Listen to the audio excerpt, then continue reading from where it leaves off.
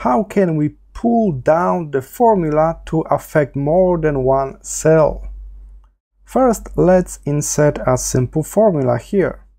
I start with equals, sum. Now I select those 3 cells here on the left and confirm.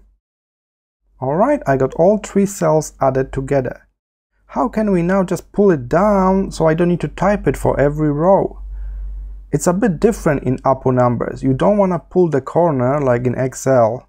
Instead, you need to click on the cell and wait until you see this little yellow dot in the middle. Then pull that yellow dot down, and this way you can duplicate formula for each row. And here it is. Now I got this formula in each row, and you can still preview the formula here at the bottom, and whenever you click on it, you will have those cells that are affected highlighted. So that's also a nice addition.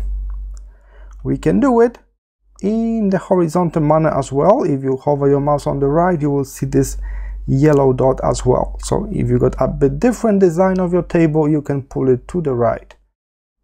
Alright, so simply grab the yellow point instead of the corner, and that's it. I hope this short tutorial was helpful. See you in the next one.